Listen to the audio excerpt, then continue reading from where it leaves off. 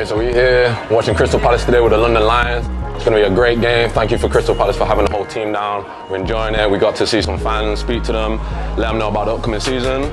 Hey, stay tuned in. It's going to be crazy.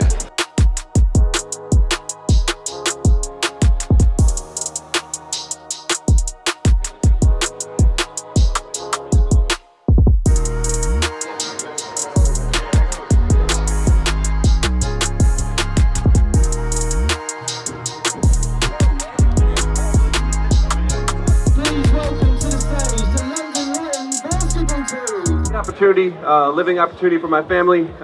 They're building an amazing team, as you see up here.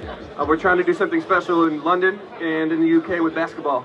And if we can be part of that growth and that culture and grow that in a special way and create sustainable winning teams, that's what we want to be a part of, and I think we're on our way to doing that. Well, so we met yesterday. I think officially we all came together yesterday to have us here and to be able to do this, and so thank you for that. And yeah, I'm just looking forward to it. Something changing in basketball in Britain, and London's a start, London's a breeding ground, and it's gonna be something special. So to get on it and follow it from the start is something that I think fans should be doing.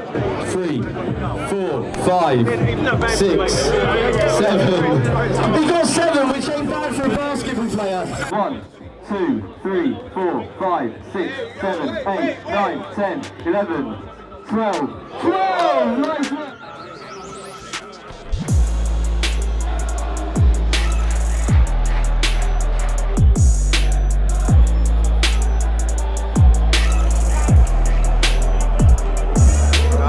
This has been such an incredible experience.